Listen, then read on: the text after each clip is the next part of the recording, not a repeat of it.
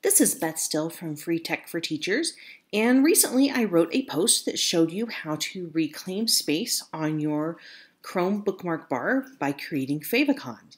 And today I want to take that one step further and show you how to reclaim a little more space by creating folders and subfolders. So, if you're like most teachers, when you go to favorite something, it goes directly to your bookmark bar, and then a few months go by and you realize it's just kind of a jumbled mess, and you need a way to kind of get those things that you've bookmarked organized so they're easy to use. So what you're going to want to do is point your cursor to an empty spot on your bookmark bar here, and you're going to right click and you're going to click Add Folder.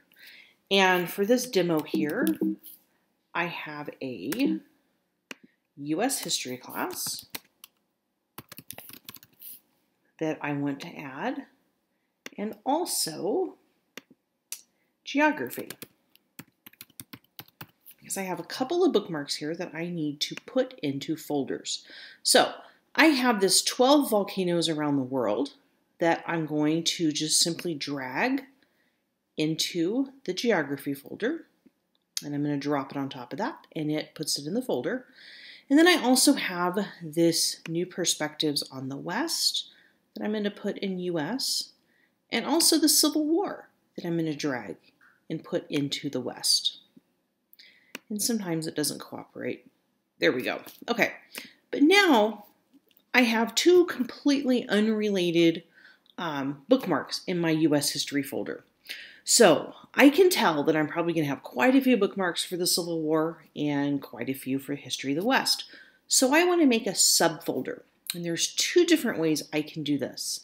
I could right click on top of the folder and I could add another folder, or I could simply make another folder out here. So I'll call this one the West.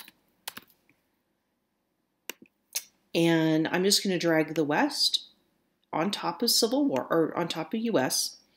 And then I can take my bookmark, which is this one, and I can drop it into the West. And then you'll see I have the subfolder in my main folder of US. And let me show you the other way we can do this. So I made the West folder over here, but now I'm going to make the one for the Civil War by right-clicking, Add Folder, Civil War, and Add. And then that puts the Civil War folder in here, and it's empty. So I'm going to drag, if I can grab it, the Civil War on top of its folder, and now it's in the proper folder.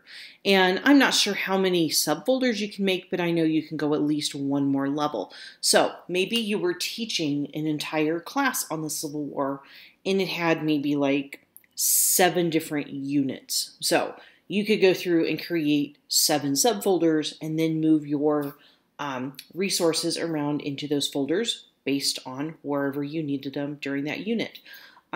This is a fabulous way for students to organize their bookmark bar, and then as they're working through different projects and classes, to create a subfolder within their class to house different documents that they're working on temporarily. So maybe they have a research paper that they're writing for English, while at the same time, maybe they have kind of a current events or bell ringer type document that they work on nearly every day.